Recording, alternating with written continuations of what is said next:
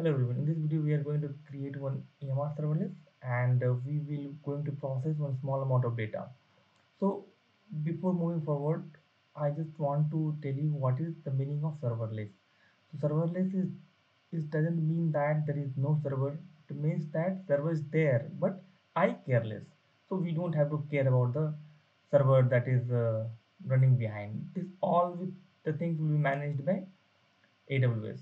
So there is many benefit of that.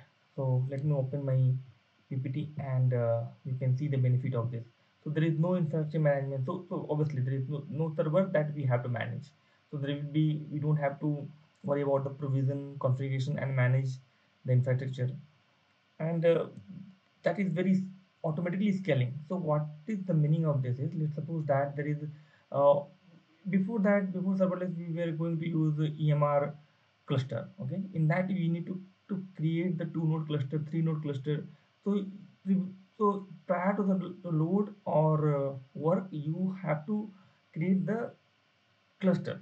Okay, and let's suppose that you created the cluster of 2 node, but if sometime you received lots of requests or your job is running on more data and that is not capable to by the your 2 nodes, so what you will do in that, your job will fail. Okay, so in that case you need to spin up one more node and attach it to that. In that case you need downtime for that. So there are many things in like that. And if you are using three cluster, you have to pay for that 3 node, you have to pay for 3 node.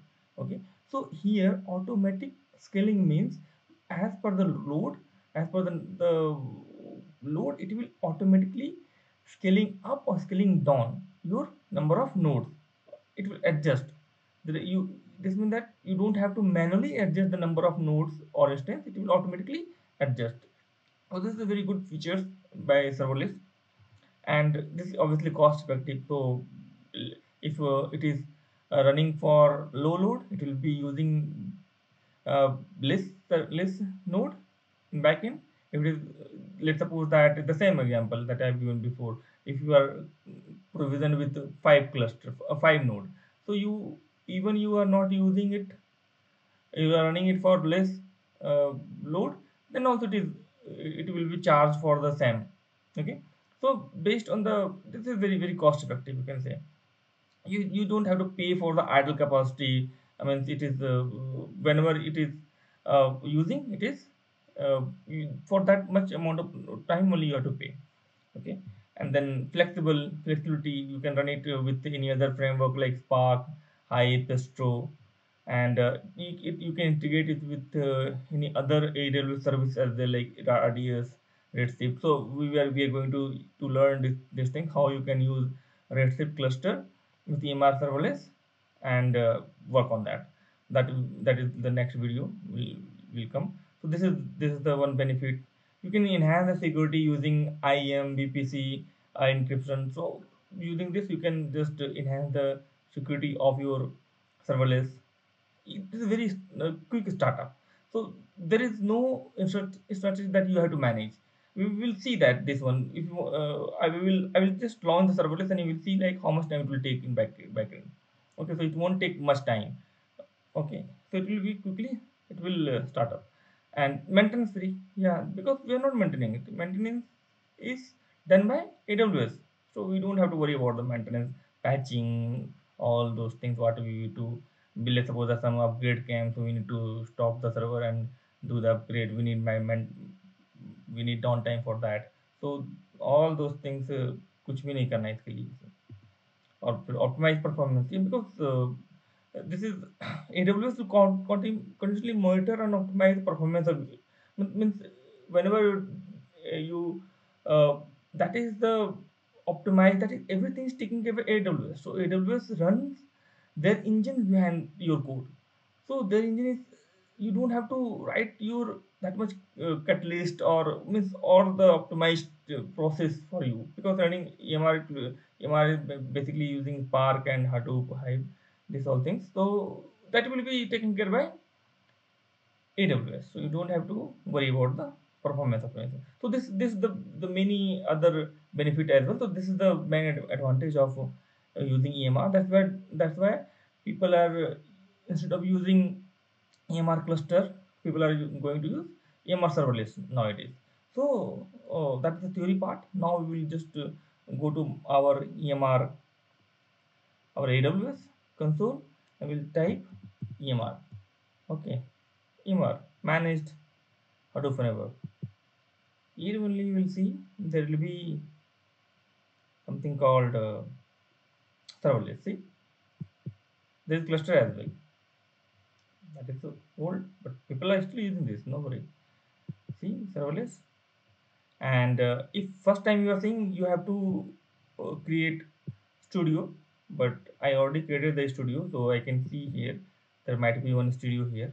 So let me delete it, so it will look like the same as you are doing the first time. So where it is EMR serverless, so see, nothing is there, so there is no studio now. So I will just create a manage application. It will ask me create and launch EMR studio. So that's the first time only. Okay, just to launch, it will take some time. It will open different URL. Okay, meanwhile, see, this is already I've created some application for practice purpose. That's fine. So for you, you will not get any application running here. So once your studio will be up, you can create the application. Okay, so I will create the application. So let me create application first. uh, my EMR YouTube video YT. That's all. Anything that is related to your project, you can create the application. And this is the related version. I'm just keeping it a maximum. Means you can choose as per your requirement. Okay, and each version of Spark having different. So here you can choose Spark or Hive. I want Spark, and then this is architecture, and I will just choose default setting. So this is very much important. The setting depend on your virtual environment VPC and all. So that all things I will tell you later when we will discuss to connect Redshift from here or any other services of AWS in the same VPC. Then we will go for this custom setting. But this is the simple video. So here I've just choose the default setting, and I will create this application. So this application has been created. Now what I will do with this? I will process one of my data. My data set is James Bond data. Okay. So James Bond film, year, who is the actor, director, box office, budget, and budget, actor sal bond actor salary. So there are this many columns are there.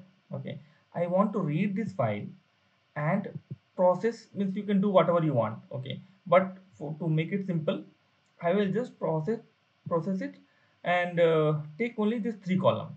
Okay, so my input will be this all full file, and output will have only three column. Okay, so this is the um, my task, my job that will be processed by EMR serverless.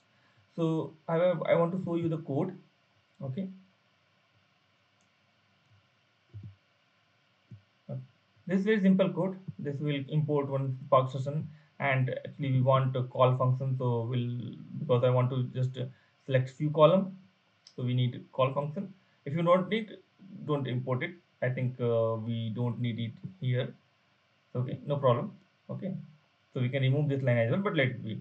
So, and my data source will be in S3.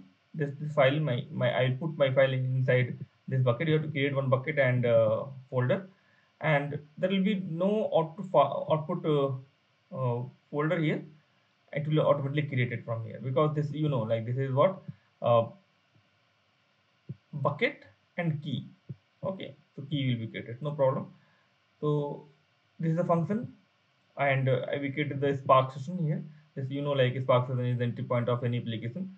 So with this, you can read the file. After reading the file, all data will be there in my all underscore data variable, and from there we are just going to select this three column. Okay, and this selected column I will write inside the file, inside the folder called output. So this file will be written here, and I will just print total number of record, whatever the number record in the console, just to see what is there. Okay, this is my code. So I have already created this bucket for you, and there's two folder, input file and Python code. So I will go here, I'll upload the Python code here. You can go here and add file. My file is EMR sample code. Okay, open it and upload it. This is simple, but how we are doing in our project, that also I will show you. We are just going to use VS Code and just deploy it using our code in S3 using what you call CI/CD pipeline. And there are many other methods also. I will show you one by one everything. So don't worry, this is simple. So I want to just keep it very simple.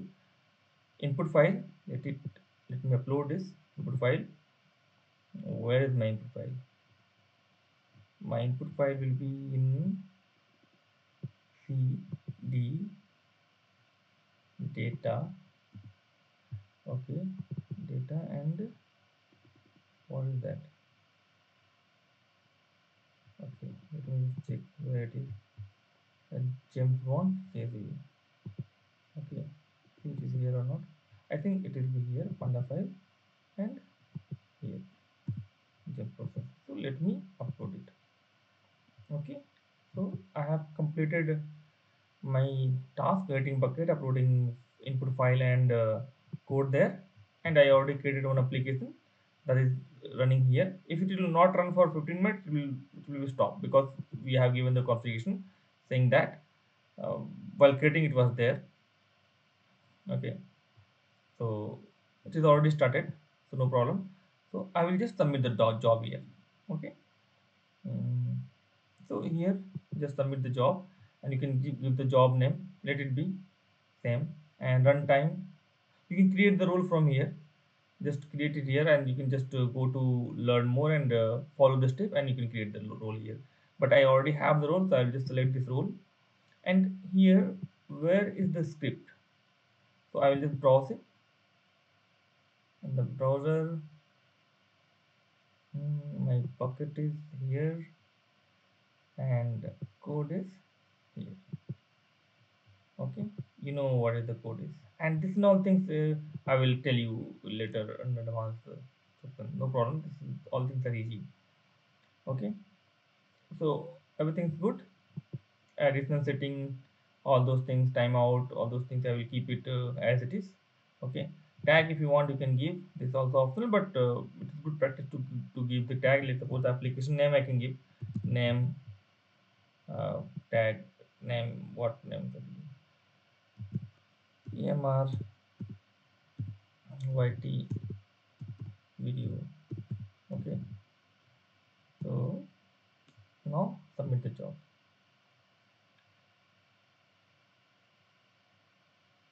So this pending, it will take some time. Okay, because now it will spin the cluster in backend, and it will submit your job inside your serverless cluster where the server is running. So first time it will take some time, so let it be. We'll wait for some time, and I will show you. Now change to pending to schedule. There is only input file, Python file. There is no output file. Now it is running. So the stage is changing from pending to schedule to running. Let's see whether it is running successfully or not. We'll wait for some time. Yes. So now you can see my job status is successful. We can go to the log, because we have written one print statement as well. If you see in my code, it is there is a print statement. Okay. So let's see what is there. You can go to student output. You will open this. You can see total number of record is 26, correct?